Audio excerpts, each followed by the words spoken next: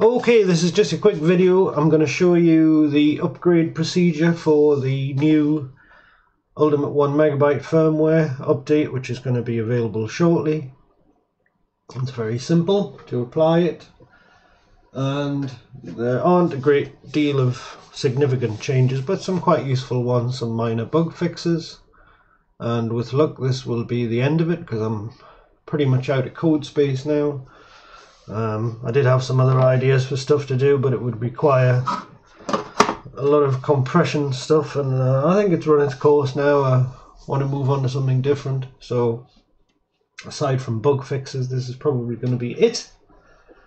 So we've got Respect set up here.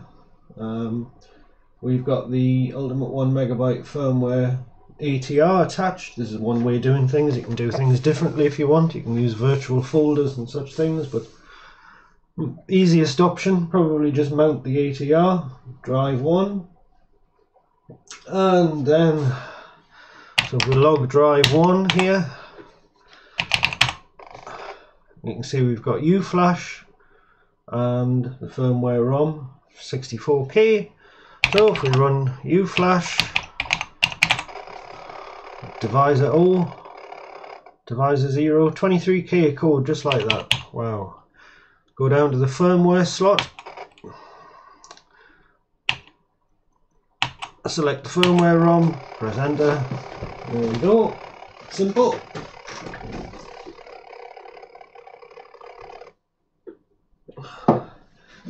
If it was any easier than this, it just wouldn't be worth doing.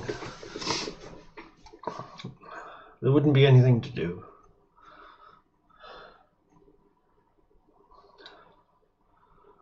Verifying phase. There we go. I'll hop into the BIOS.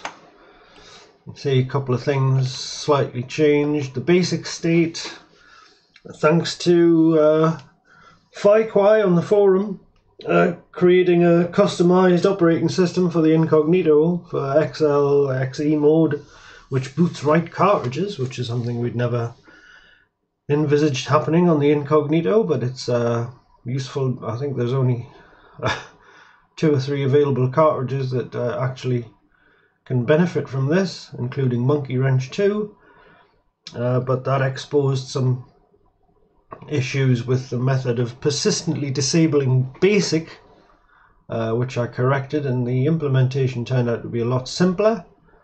So thank you to FiQi for flagging that up. It proved beneficial, and I've carried these simplifications back to the Ultimate BIOS. So instead of BASIC default being enabled or disabled, now we've got basic state disabled and default, because I thought about the fact that you could have a custom operating system which disables BASIC anyway.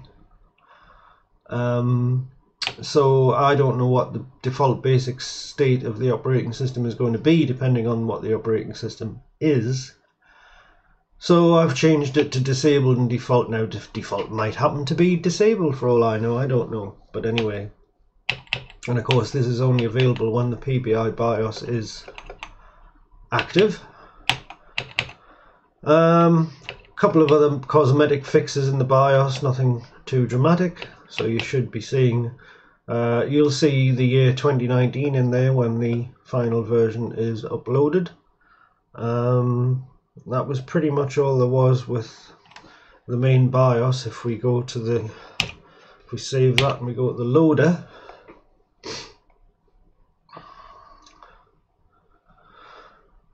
in the loader,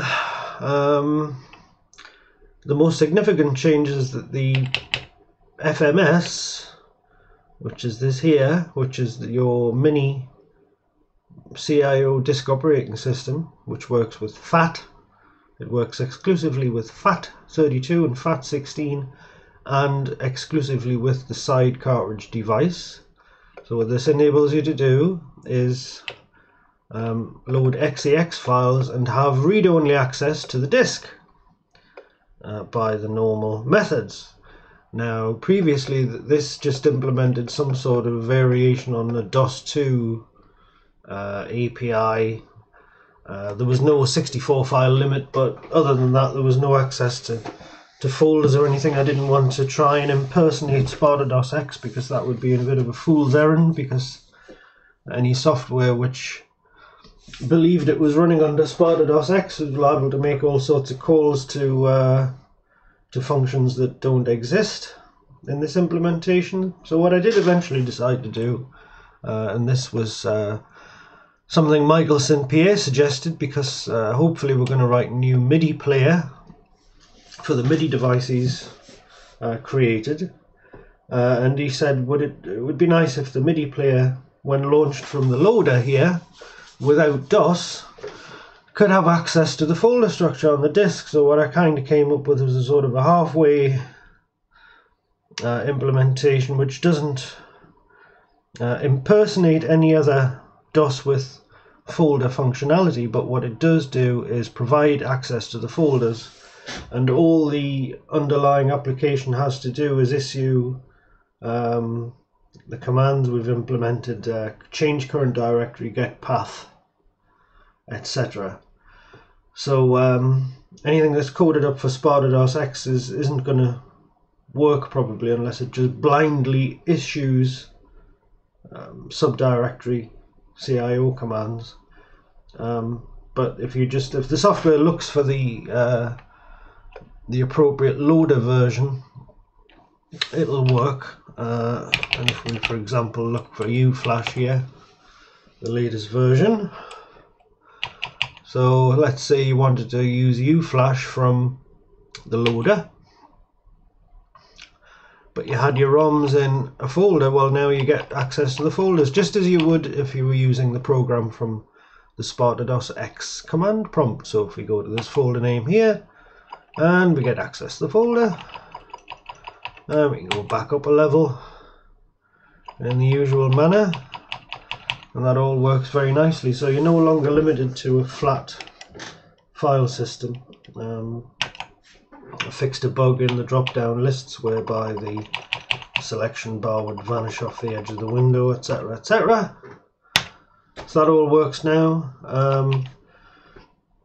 The other fix in the loader worth mentioning is a fix for the Pang XEX, which had an issue because it used the same PBI reserved page 0 locations as the loader itself, and that's not in itself a problem, but the loader was relying on this variable not being clobbered between segment loads.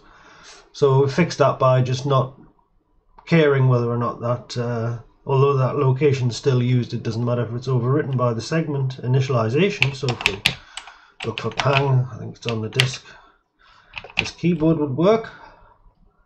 There we go. And now Pang works, so press any key. And I think this change to the loader module will probably improve compatibility yet further. There we go, Pang works. Set it and forget it. It's just simple update process, takes 5 minutes, and things are yet better than they were before. So that's about all there is to it. So thank you very much for watching, and I hope you enjoy the update. And if you have any further ideas or you notice any problems, please let me know when time comes to update. I've got a few bytes space left. Yeah, so thanks for watching and hope you enjoy it, and I will see you in the next video.